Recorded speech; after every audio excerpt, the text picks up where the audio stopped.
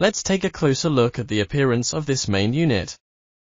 First of all, the design is very sleek and elegant, making it easy to hold with just 2 hands. Let's do a visual comparison with a B5 notebook to get an idea of its size. As you can see, it's almost the same size as a B5 notebook. Now, looking at it from the side, you can see that its thickness is actually less than 10 centimeters. Let's also get a sense of its weight. The entire unit weighs only 1.78 kilograms, making it extremely light. This means we can easily perform one-handed testing and use it without feeling any strain. Moving on, let's take a look at other aspects. The overall appearance is similar to the DHO1000 series. This DHO804 model has a bandwidth of 70 MHz, a real-time sampling rate of 1.25 GHz, and a resolution of 12 bits. On the front, we have a 7-inch high-definition touchscreen display, 2 responsive knobs, and 4 channels.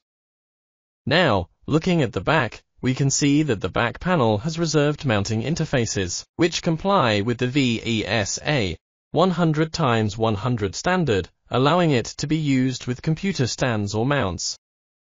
Here, we have the standard USB, LAN, and HDMI interfaces, and below them, there's a standard Type-C port.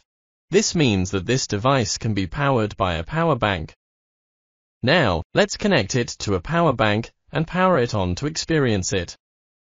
Press the power button to turn it on.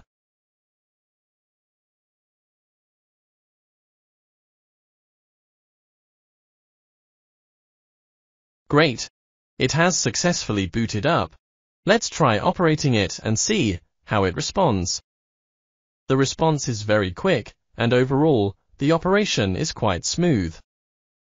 If any of you need to conduct field tests, or encounter special situations like power outages, this oscilloscope can easily handle them when paired with a power bank.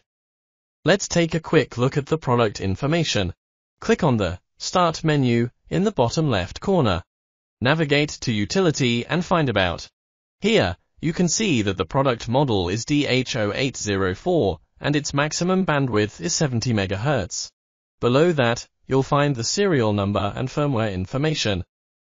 Now, if we go back to the Start menu, you'll notice that the oscilloscope comes equipped with various measurement functions like measure, histogram, math, ref, decode, and record. These functions cater to the diverse testing needs of engineers. Next, let's connect a probe to the oscilloscope and observe the waveform display using an actual signal.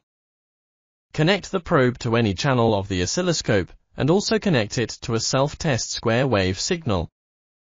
Press Auto, and the waveform will automatically adjust its vertical and horizontal settings and display on the screen. Now, we can use gestures to operate. For example, we can move the waveform up and down, left and right, as well as zoom in and out. You'll notice that this machine screen is responsive and the operation is convenient. Additionally, the waveform quantization is high, allowing us to see the complete details of the signal clearly.